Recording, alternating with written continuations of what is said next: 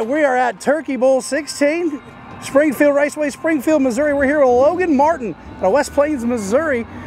I tell you what, Logan, it's $10,075 to win, basically in the backyard. How's that feel? It feels great, man. You know, we're used to traveling a long way to get a race for $10,000. So to be able to race for $10,000 an hour and a half from our home, it makes it nice. So we're looking forward to it and ready to get going. And a lot of the guys are excited to see you here because of the news earlier this season. You're going full time with the World of Outlaw Late Model Tour. What's that been like down in Florida?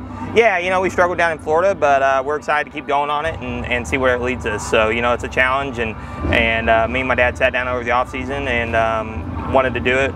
Wanted to do it one time before I hung my helmet up, and so yeah, we felt like this year was a good opportunity to try and tackle that. So you talk about hanging the helmet up. Is that in the near future? Oh no, no, no. But I know with business and life and everything else, you know, if you don't seize opportunities whenever they're in front of you, it seems like they slip away. So this was a good year to do that. So we're just gonna make sure that we put that towards the forefront of our focus and try and get that done. Well, man, we're all pulling for you down here. I know you're one of the fan favorites, you know, and you got Tony Jackson Jr. here, Dustin Walker. You know, you've been running with those guys, you know, throughout your career. So what's it like, you know, getting to come back basically home and run with the local guys? Dude, it's so great. You know, there's a lot of great local competition around the Southwest Missouri area, and you know, I cut my teeth racing against everybody here. So it's fun to come back and get a race with everybody, and you know, we're running the Outlaw Day this year, but we're still going to run a handful of stuff here around the house too. So I love hearing it. So looking forward to being able to, like I said, be able to come back and race close to home, and especially for good money.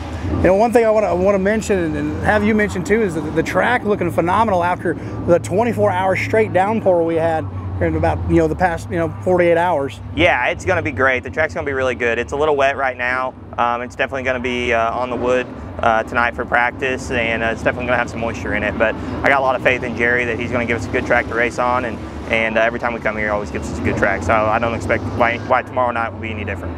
All right, well, Logan, we've got a lot of work to get doing. So, well, thank you for your time, and good luck the rest of the season and tomorrow. No problem. Thanks, guys.